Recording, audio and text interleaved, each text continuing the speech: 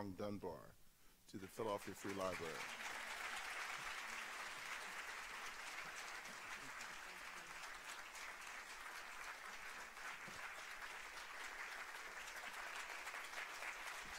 Thank you.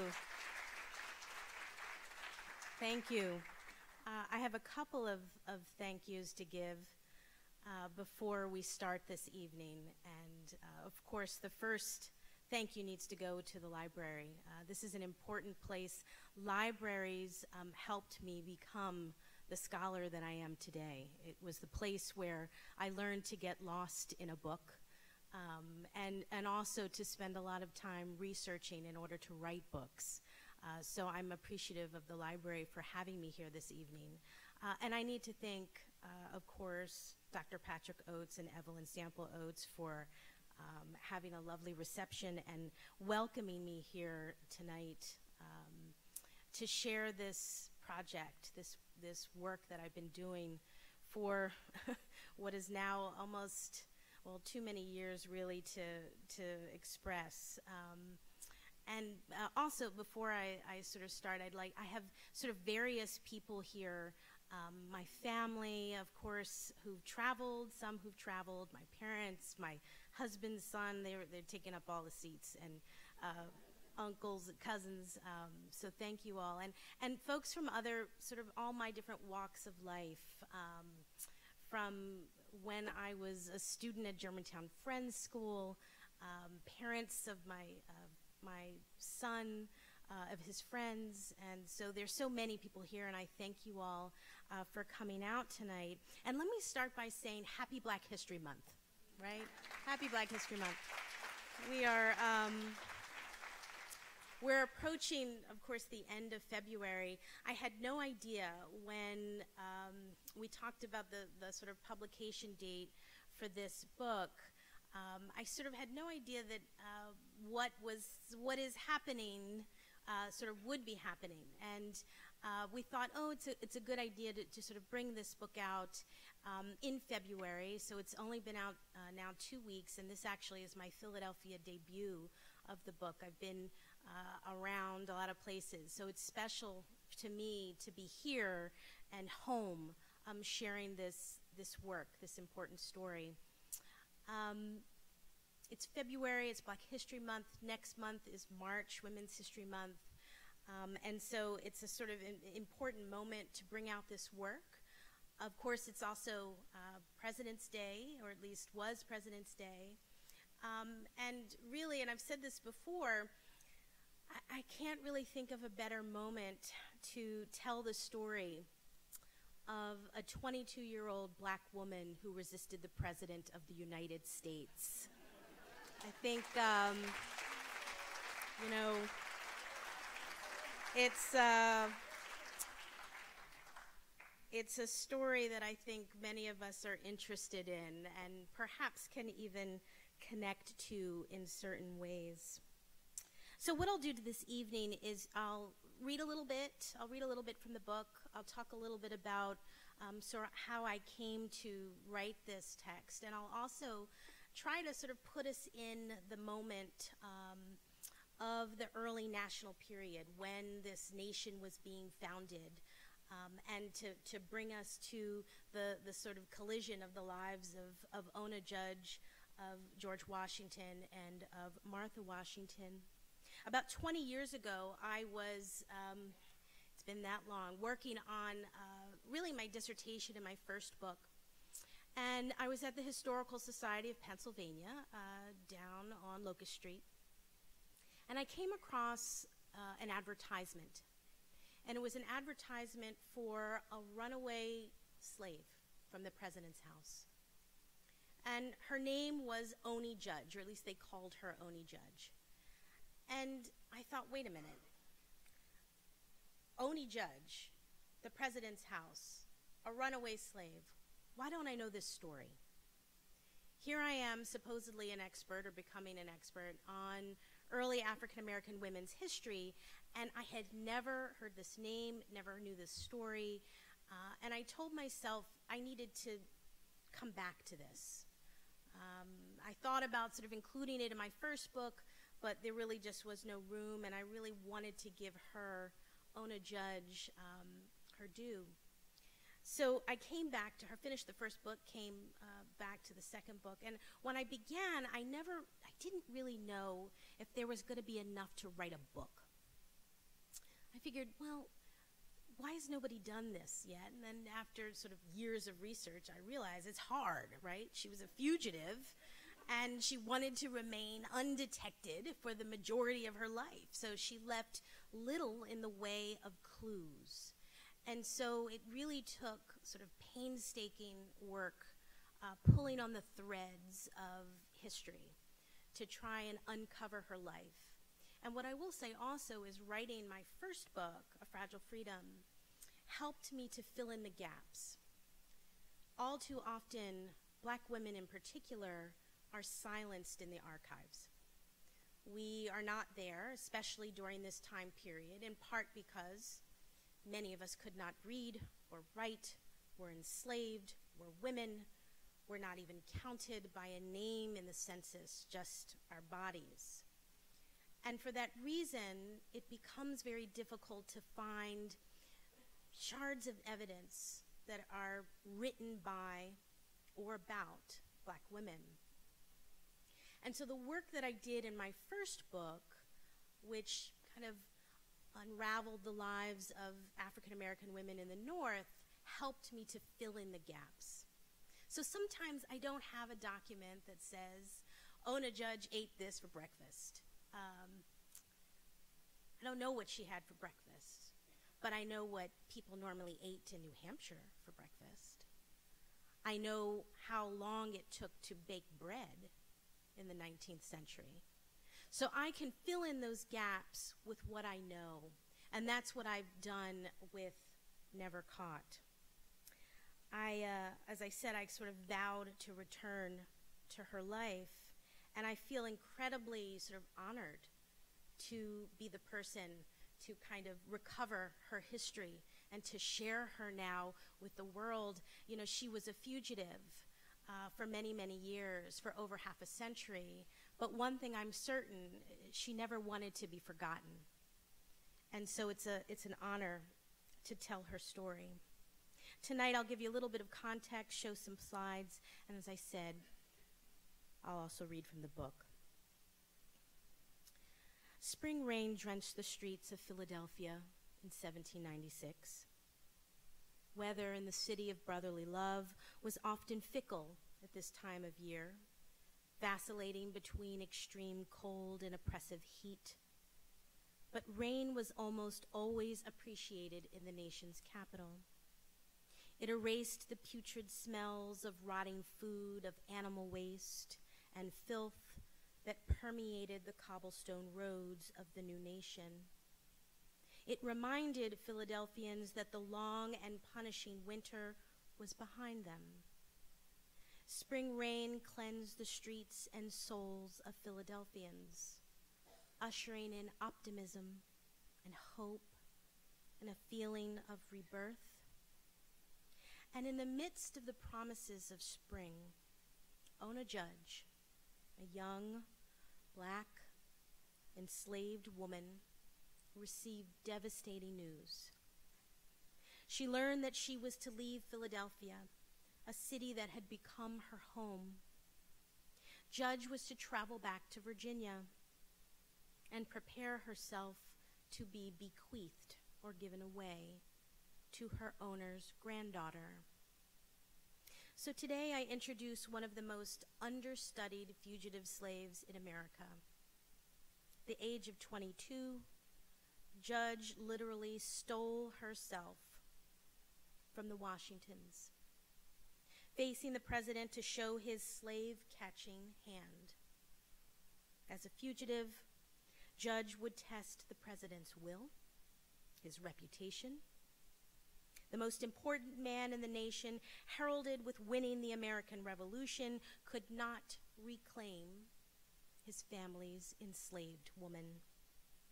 Ona Judge did what no one else could do. She beat the president. Judge was never caught. I introduce a new hero, a slave girl raised at Mount Vernon. This is an image of Mount Vernon much later, 1872. Some of the first images of Mount Vernon, we kind of have from the 1850s, but I understand this is much later, but I wanted you to sort of see the space, the mansion house where she served, even though this was some time later. She was a slave girl raised at Mount Vernon, who once exposed to the ideas of freedom was compelled to pursue it at any cost. This was a woman who found the courage to defy the president, the wit to find allies, to escape, to out-negotiate, to run, to survive. Her story is the only existing account of a fugitive once held by the Washingtons. And we believe it's the only fugitive account from a fugitive slave in 18th century Virginia. Judge's life exposes the sting of slavery, the drive of defiance. She guarded what she believed or called her freedom every day of her life, never regretting her decision to fight for what she believed to be her right, and that was freedom. In 1789, Washington was elected the first president of the United States.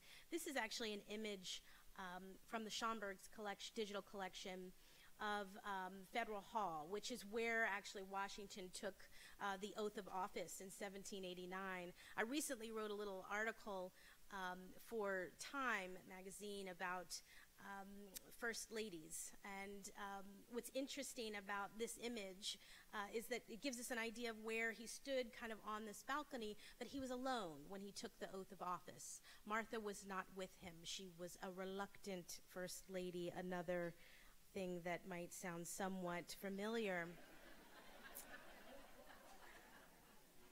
So Washington traveled alone to New York and to the nation's first capital. Eventually, Martha would join him, and she would bring 7 enslaved people from Mount Vernon with them. Ona Judge was one of them. In some ways, it was like bringing a little bit of home from Virginia to New York.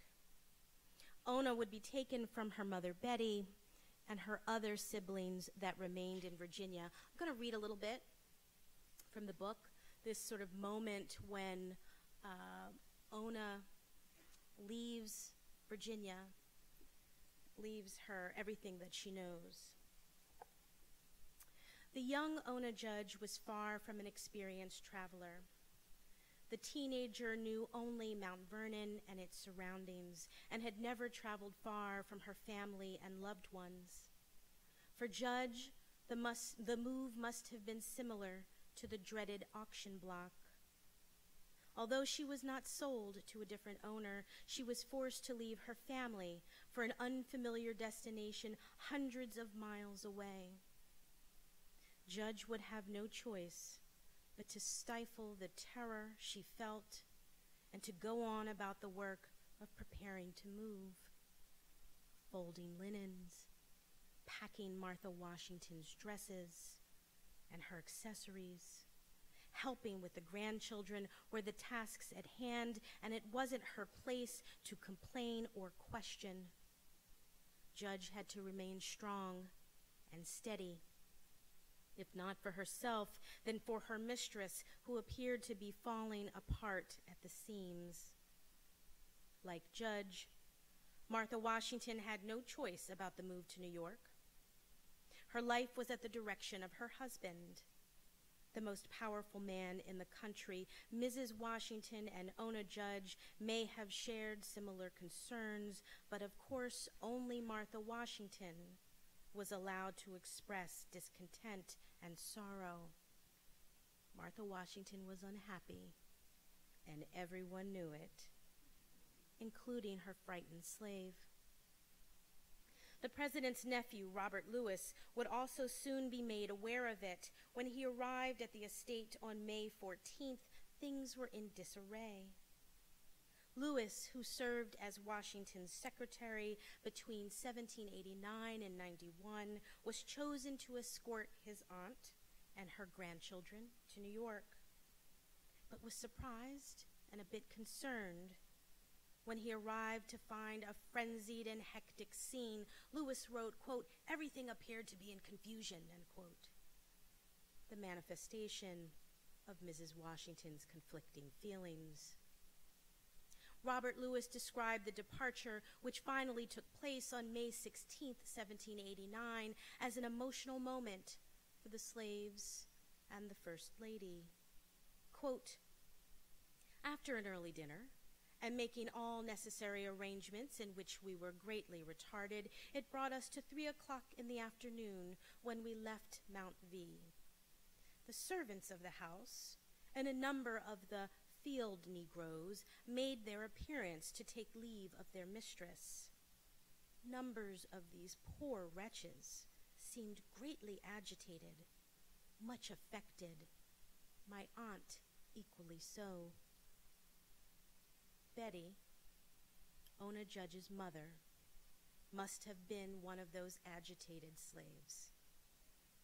Not only was she losing her 16-year-old daughter, but she was also losing her son, Austin, who would serve as one of the Washington's waiters. Austin's wife, Charlotte, and their children would have joined in the mourning. Betty watched her children leave Mount Vernon, a reminder of what little control slave mothers had over the lives of their children.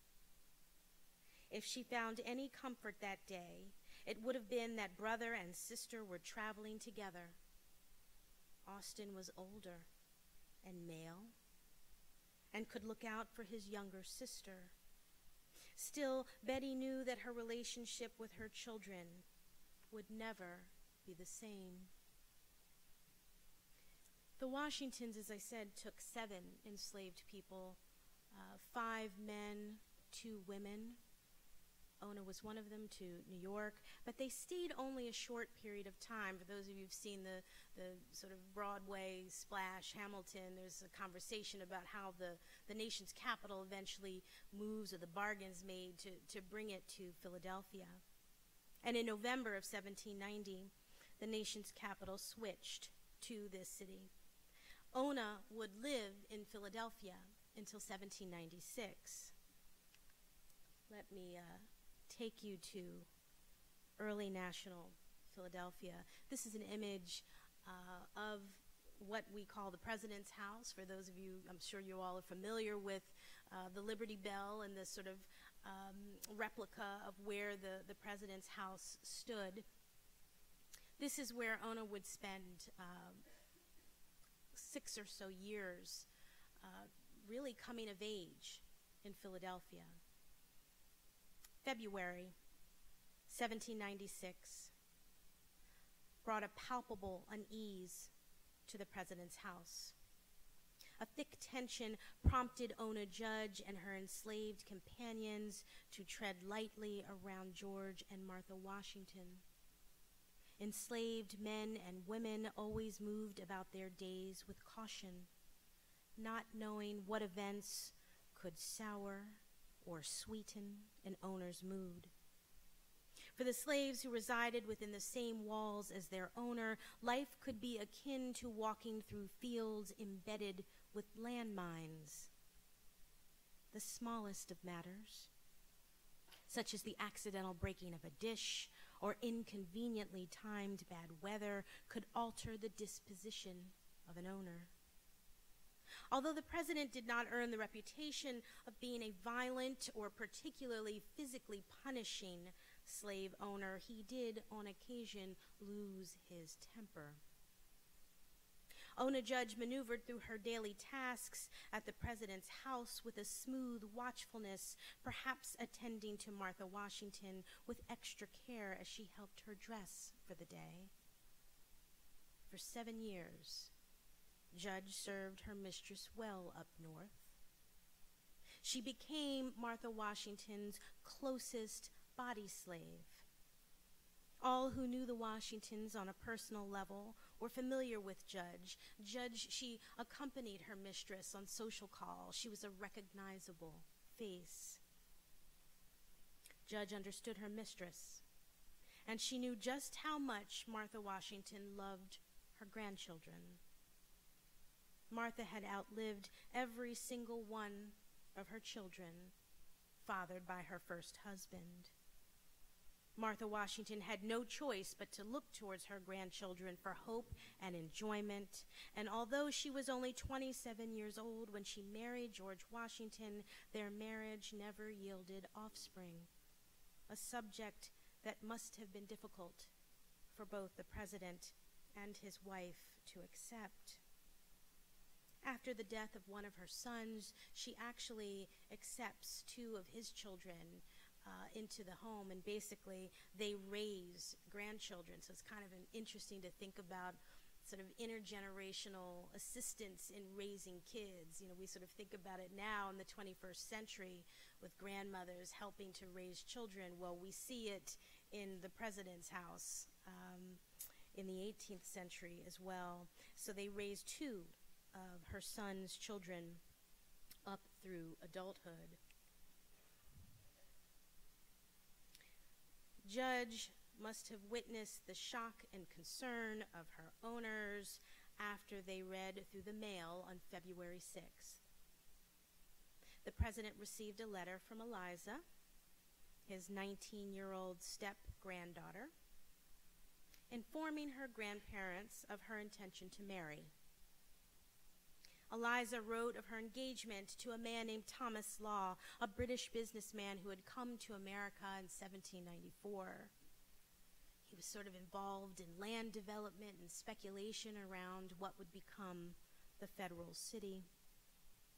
Law met Eliza, who was 20 years his junior, and a romance turned into an engagement very quickly. Eliza's father was deceased, so George Washington stood as an appropriate surrogate type to approve or reject the marriage. The news sent the executive mansion into a tailspin. And although this was very personal business, everyone who lived within the walls of the president's house knew exactly what was happening. Neither George nor Martha Washington knew about the seriousness of the relationship between Thomas Law and Eliza, and there was much to be concerned about. Aside from him being 20 years older, that was sort of kind of normal for that moment in time. He had spent a good amount of time in India and arrived in America with two of his three children, two biracial children, Indian and British. His biracial children and his age most certainly raised the eyebrows of the Washingtons. Ona watched her owners feel their way through the dramatic events of 1796. And the First Lady's concerns must have turned to optimism, for by the end of the month, Martha Washington began to publicly announce this kind of upcoming matrimony. At first, she's upset. George Washington eventually writes back to Eliza and to Thomas Law, accepting their marriage, a sort of lukewarm acceptance. But by the end of the month, Martha's sort of come around. She's announcing it to her friends and acquaintances, and Ona Judge had no idea that the acceptance of the marriage between Eliza Law, the granddaughter, and Thomas Law would begin the unraveling of her life. Eliza Parke Custis married Thomas Law March 21st, and the marriage signaled the beginning of major changes in the Washingtons' household and for their slaves. Judge most certainly knew by this time Washington had made the decision he would not run for a third term in office. So everyone at the executive mansion knew that their lives would change soon, that they would return to Virginia. The idea of reconnecting with loved ones at Mount Vernon must have given some of the enslaved reason to celebrate. But Judge had lived in the North for 7 years, and the thought of returning to Mount Vernon did not settle well. A return to Mount Vernon was a reminder to Judge and her enslaved companions that they were considered the property of another person. And after living in a relatively free northern city, this was a difficult concept to swallow. For Ona Judge, the uncertainty vanished as her fate was revealed. The marriage of Eliza Custis and a change in circumstances would cut Judge's residency in Philadelphia short. Unlike the other enslaved people who lived at the executive mansion, Ona Judge would not return to Philadelphia from her annual summer trip. Judge would not be around to witness the president's final months in office. Why was that? Martha Washington's deep concern for Eliza trumped any relationship she may have forged with Judge. She sensed that Eliza had moved into this relationship for which she was completely unprepared. And the only thing she could think to do was to give Eliza the support and guidance or assistance, the best support she could offer. She would give Ona Judge to Eliza.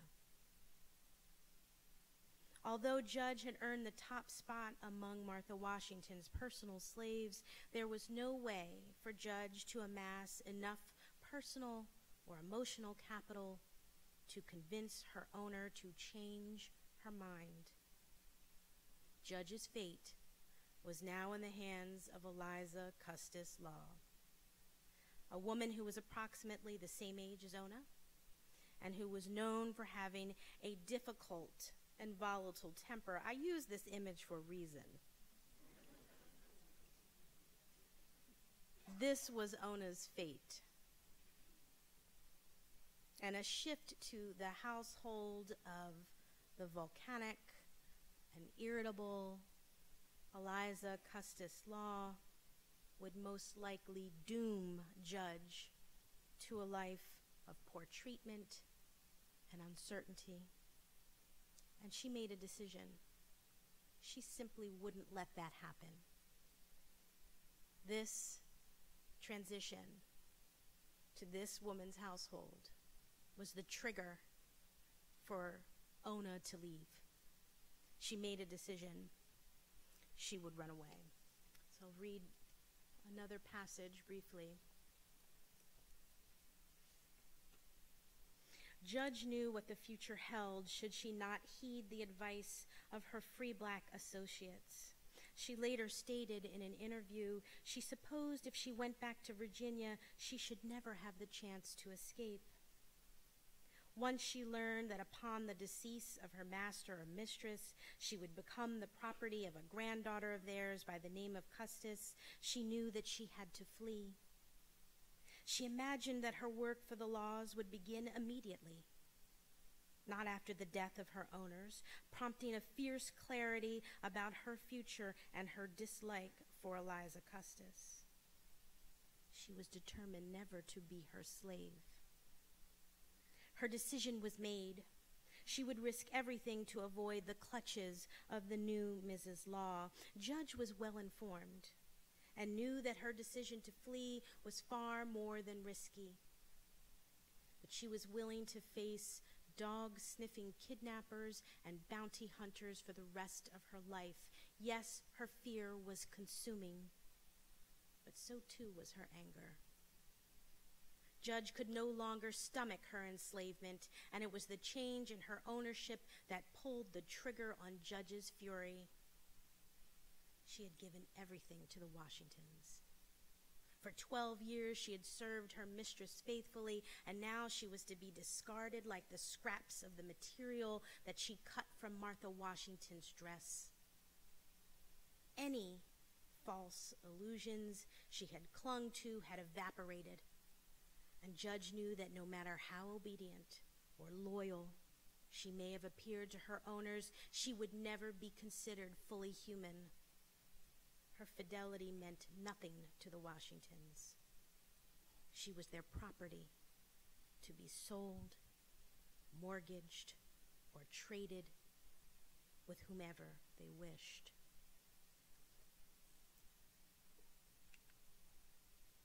So she makes the decision to flee. And this was one of the ads that I came across more than 20 years ago that introduced her escape. And you know, when I first looked at the advertisement, I thought, okay, George, really? You're like advertising for, you're the president. Like, you know, there are 300 more people back at Mount Vernon who you claim, you and Martha Washington, and actually Martha was the person who had owned the majority of enslaved people. When George married Martha, he kind of came up financially because Martha had the money from her first marriage and in wealth in enslaved people. So when I first saw this advertisement, I thought, wow, how interesting, how different, how wild. And then after a lot of other researching, I realized this wasn't the first time that Washington had advertised for a runaway slave. He had done so repeatedly throughout the colonial era.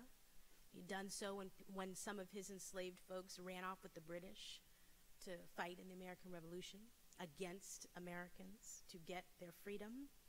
So clearly this became, so I realized this actually wasn't odd. But it was an advertisement for me that helped me to understand who Judge was, what she looked like, or at least a description of her. We have no images of her. She knew that the moment that she walked out of the president's mansion, that her status as a trusted house slave for the most powerful family would immediately come to an end. No longer would Judge be the favored slave of her mistress, and instead, she would be a fugitive. On Saturday, May 21st, Judge walked out of the president's house and never returned. Frederick Kitt, who was the household steward to George Washington, placed several ads in the newspaper. I was able to find two that ran repeatedly, the Claypool's Daily Advertiser, and another one in the Philadelphia Gazette. Some of the language was similar for both ads. Absconded from the household of the President of the United States on Saturday afternoon, Oni Judge, and I should make a clarification here. Oftentimes you see her referred to as Oni Judge, and I argue that that was the diminutive of her name, like little Oni. I choose to call her Ona because that's the name she went by at the end of her life. So Oni, what we find in the records at Washington's estates, is what we see here in this runaway advertisement. A light mulatto girl, much freckled with very black eyes and bushy hair. She's of middle stature, slender and delicately made, about 20 years of age. The advertisement alerted slave catchers to Judge's probable escape route, the Delaware River. And in his advertisement, they sent strong warning to anyone who worked on the docks of Philadelphia's busy port. Their assumptions were correct. Judge did escape the city by boat. And a combination of preparation, assistance from the free black community, her steely nerves, pushed this trusted slave woman to begin her life anew as a fugitive. And I don't want to sort of give everything away. I want you to buy the book, and it makes a perfect gift for your friends. So I won't talk too much about her escape and about. I think one of the more striking things about the book was this relentless pursuit. George Washington literally pursued her up until 3 months before he died. I know. Up until October of 1799, there's correspondence from him to others, to family members who pursued her. And I think what's so incredible is that for 3 years, Washington lived until December of 1799, he used his agents of the state, the Secretary of the Treasury, customs collectors, family members, to try and get her back, and they knew where she was. She made her way to Portsmouth, New Hampshire, where she would remain a fugitive for more than 50 years. And as I said earlier, and in closing, she spent 50 years looking over her shoulder. She knew that she was the property of the Washingtons. It didn't matter that she had fled north. So what the book tries to do is break down what a free North supposedly is, how fragile the lives were for black people, whether you were enslaved, a fugitive, or free. We know that from films like 12 Years a Slave, that your life was simply fragile, that freedom was not really freedom as long as slavery existed. So I asked that question, what did freedom really mean at this moment in time? She was enslaved. I also was sort of careful with how the title that I chose for the book. I didn't want to use the word free or freedom because the reality was Ona Judge was never technically free. She was simply never caught. And her story, her life, this life of resistance is actually, it's so incredible, it's almost unbelievable, but it happened. And I'm honored and proud to be able to share it with you tonight. So thank you.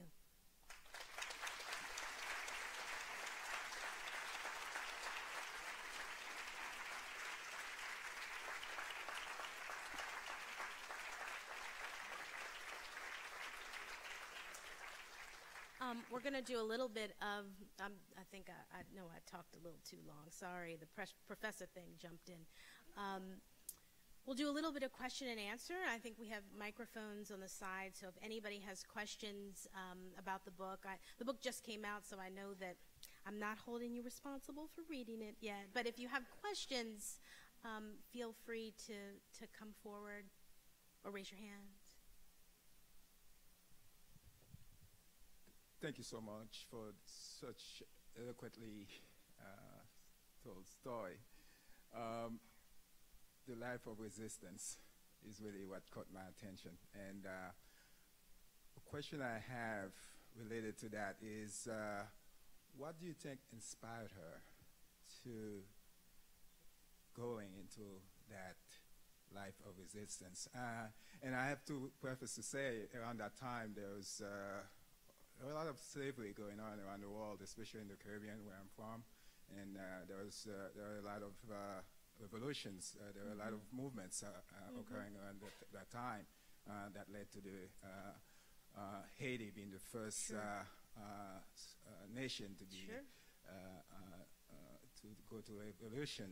So, what are some of those things in your mind that inspired her to? That's a great question. I'm glad you actually threw in Haiti, because I argue that the Haitian Revolution, which won the independence for the first free black republic in the Western Hemisphere, influenced all people who were enslaved. They knew about it, they heard about it, they understood freedom could happen. I think, aside from the fact that Ona knew she was, that her ownership was going to change, I argue that, enslaved people resisted all of the time. Simply surviving was resistance, right? To simply live was resistance.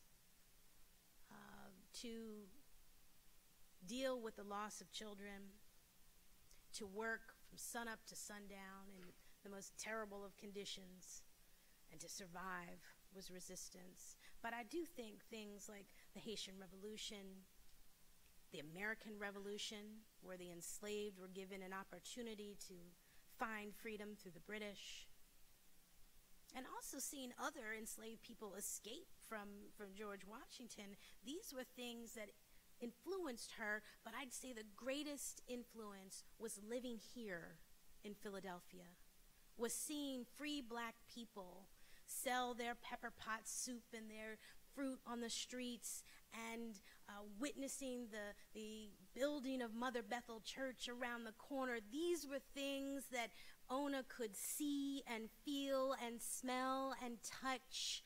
This fueled her resistance. She knew there was another life to be lived. And once she was exposed to it, she was compelled to pursue it no matter what. Yes.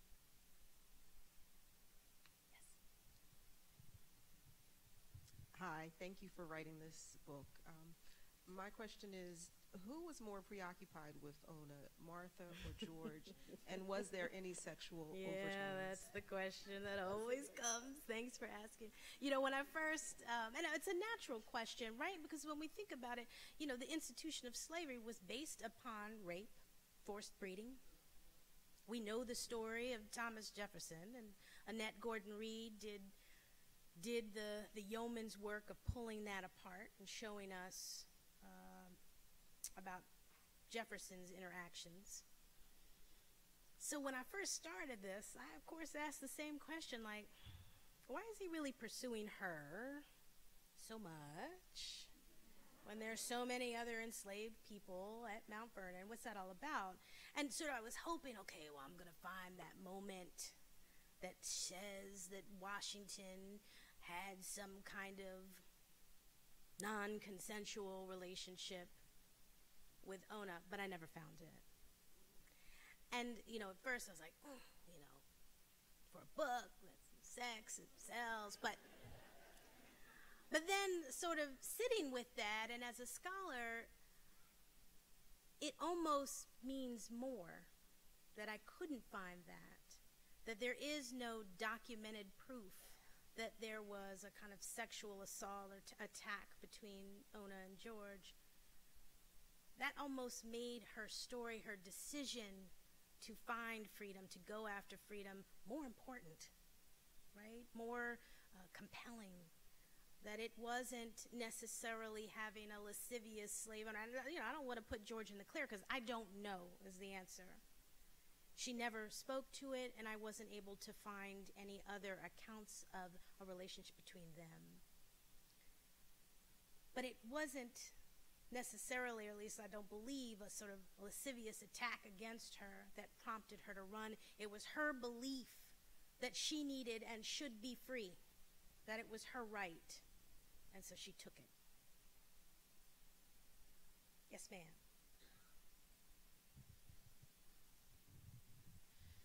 What do you think of the representation of Ona Judge at the President's House exhibit in Philadelphia right now? And if there's anything that you would do to change it, what would that be? Yeah. So let me say that I'm happy that there is a representation, and I know that a lot of people fought long and hard to make certain that there was a representation of the enslaved, right? That wasn't going to be something glossed over. I'll tell you just quickly, when I was watching, I guess it was the last campaign stop, last campaign stop of Hillary Clinton in Philadelphia here with Barack Obama. I was watching from home, and I'm watching, you know, Barack Obama and Hillary Clinton, and they're standing literally a stone's throw from where the president's house was. And I thought, oh my gosh, what a visual, right? To have the first African-American president, what I thought might be the first woman president, and Ona Judge's house, not George's house, Ona's house, right? To have that visual was so just important and moving for me. So I'm thrilled that there is a representation, that the people who lived at that house who were enslaved are recognized, their names are on the wall. I think there's always room for improvement, and I'm happy to talk with anyone about that. Yes, sir. First, unfortunately, I haven't had a chance to read your book. That's okay. I'm Start looking tonight. forward to it. Did Ona Judge get sent back and forth to Virginia every 6 months to comply with the manumission laws? Yeah, that's a great question about the manumission laws of the laws around emancipation here in Philadelphia. A couple years ago, I wrote an op-ed for the New York Times that appeared on President's Day about George Washington. It was called George Washington Slave Catcher. I didn't pick the title. I didn't have sort of control over that because I actually wanted the article to focus more on Ona. But the laws in Pennsylvania stated, because Pennsylvania was one of the first states to begin to dismantle slavery, the law said if you were born on March 1st or afterwards, 1780, you could only be held enslaved for up to 28 years. So by the time that Ona comes to Philadelphia, she's in the minority. The majority of black people are free, right? But the law also said that you could visit Pennsylvania. If you were a non-resident, you could bring your slaves, but you could only stay 6 months. And then after 6 months, if you overstayed your time limit, your slaves would be set free. So George quickly finds out that this was problematic. The Attorney General visited him and said, look, my slaves ran off. They found out about the law. You might want to be careful. And in George's right, he writes this. These are all letters between George Washington, his secretary Tobias Lear, and Martha Washington, where he says, look, we're going to have to rotate our slaves. So they come up with this plan. I argue he doesn't break the law, but he breaks the spirit of the law, right?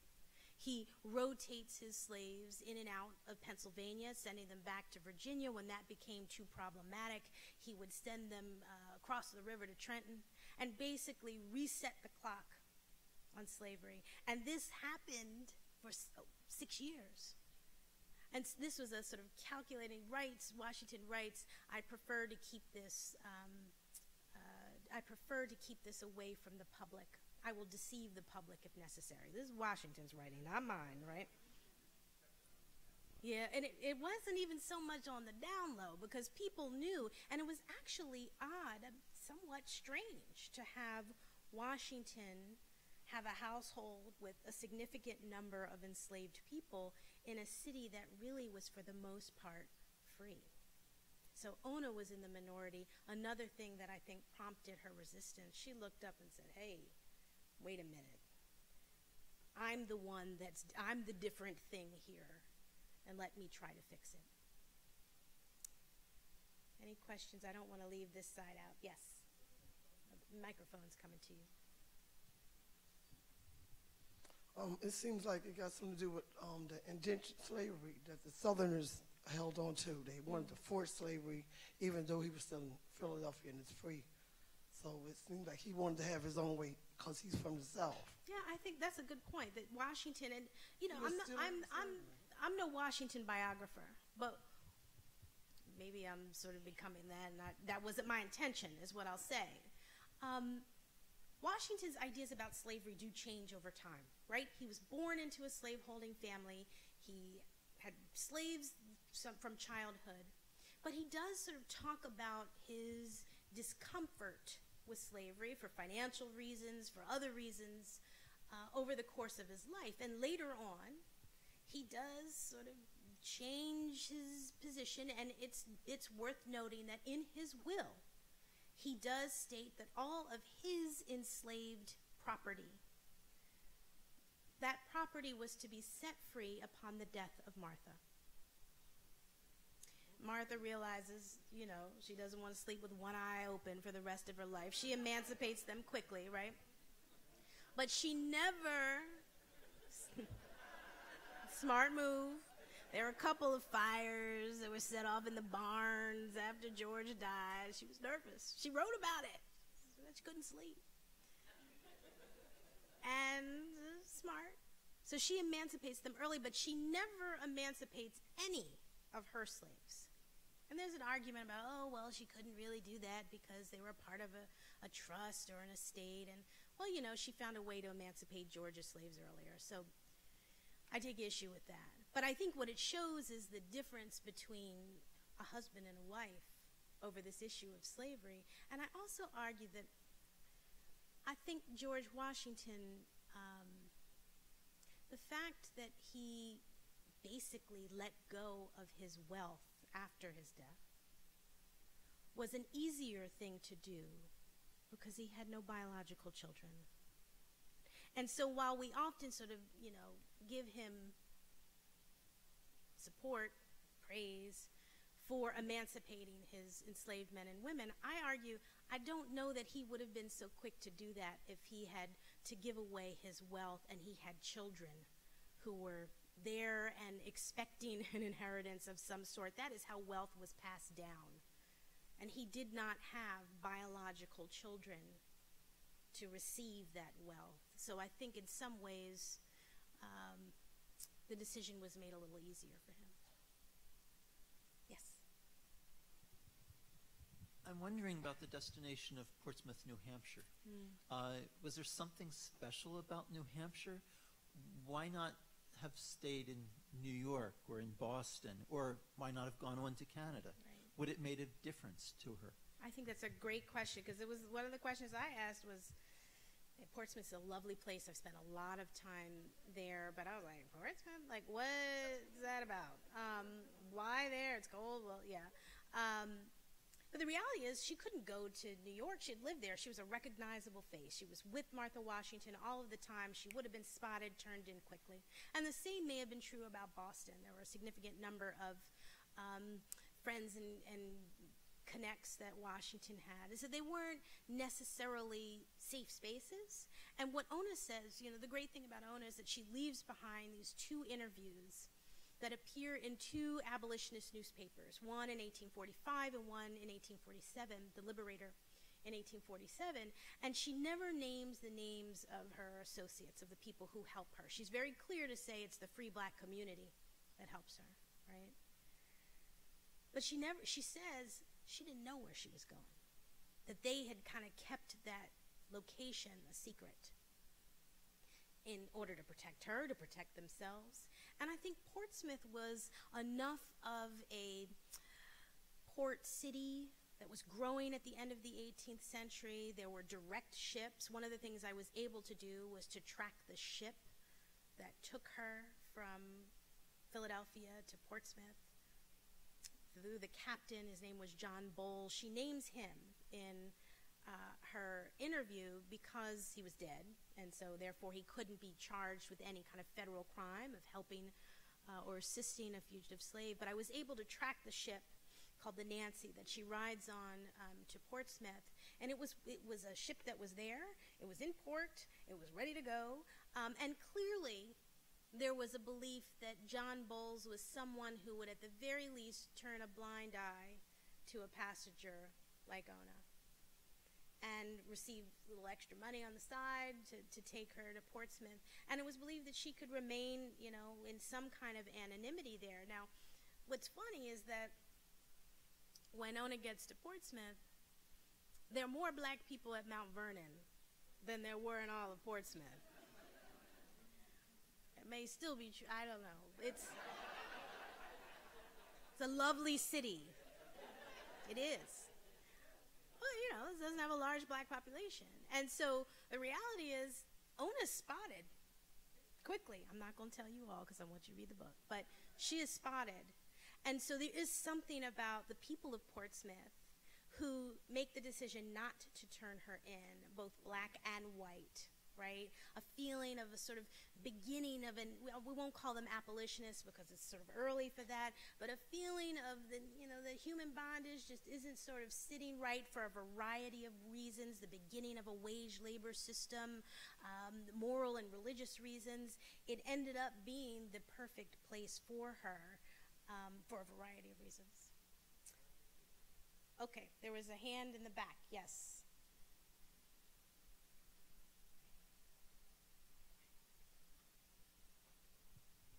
Hi, this is such a wonderful talk and reading. Thank you so much. Thank you. So I'm trying to reconcile Washington's decision to emancipate, but yet pursue his enslaved so heavily when they ran away. And I'm curious if he saw himself as somewhat of a benevolent owner, one that they should have been more ingratiated to, and perhaps he took it more as an insult, or just trying to make sense of it in my head. That's a great question, because it also makes me, yes, the Washingtons believed they were benevolent. He writes there was absolutely no cause for her to run off. Really? All right, well, I'm sure you see it that way, but you know, what I argue in the book is that it's not just George who's going after Ona. It's Martha. And in all of his letters with his appointed officials and friends, he makes a point of saying, oh, my wife is very desirous of seeing her again. Oh, my wife can't find a replacement. Oh, so, you know, I think Martha was kind of giving him his marching orders. Go get my slave. She's had no right to run away. She's mine. She messed up my decision to give her away to Eliza Custis Law. And, you know, Martha's kind of a little cold-blooded. Just, she makes the decision when Ona runs off. She's still left with her granddaughter who needs help and assistance. And she makes the decision to give one of her slaves to Eliza Custis Law, and Ona's no longer there to be given away, so she chooses Ona's sister. That's cold, right? It's like, and in many ways it makes me, as a scholar, sort of look through, of course, the documents that tell us what Martha thinks about slavery. Martha, at the end of George Washington's life, she burns all of their correspondence. There are like 3 remain existing documents between them, one recently found. She was very clear that she wanted her private life kept private. George's writings, thank goodness, remain. But I firmly believe that this was a husband and wife venture, that the two of them worked very hard to try to recapture the property. And the reality is, George Washington was always cash-strapped. And if Ona ran off on his watch, he was financially responsible for reimbursing the estate of the Parke Custis family. So there was an incentive to get her back financially, but I think it was far deeper than that. I think it's what you touched on, this idea of being a benevolent slave owner, and as a president of the United States, the most important, powerful family, what did it mean that you couldn't control this one woman? And what did it mean about the future of slavery? That if the president could not keep his slaves in order, could not control them, and then couldn't depend upon allies and friends and family in the North to help send her back, well, there was a deeper problem about slavery in the nation. And it's at this moment we see the sort of split between the North and the South become even more prominent. So thank you. I think we're out of time. Thank you all.